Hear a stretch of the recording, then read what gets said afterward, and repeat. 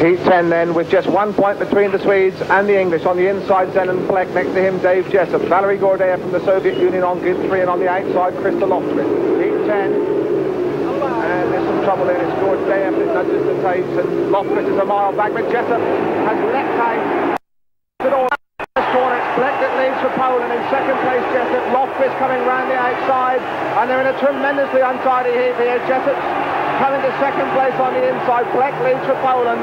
Jessup in second place now, as they really are tightening up in Heat 10. And it's Fleck and Jessup now is chasing after the Polish wonder boy. Very, very tight here. Jessup and Lofgren locked together. What a terrific race this is turning out to be. Still, it's Fleck leads for Poland. The first Polish winner so far. The first Polish show his nose in front. And he's in terrible trouble there, and almost has Jessup down as well. Very, very, very tight here. Heat 10. Fleck, Jessup coming under him hard, and Lofgren coming under Jessup hard. What a sensational race this is. Again, Fleck though straightens out. They go into the pit corner. Tremendous race. Lofgren is still in touch. Jessup now switches to the outside to try and get round Fleck and over the line for the last lap.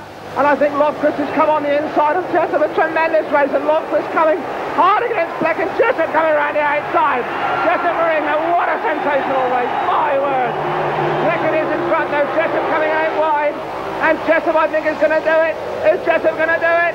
Boy, he's just done it up. He rises up. A sensational 4 laps of Speedway.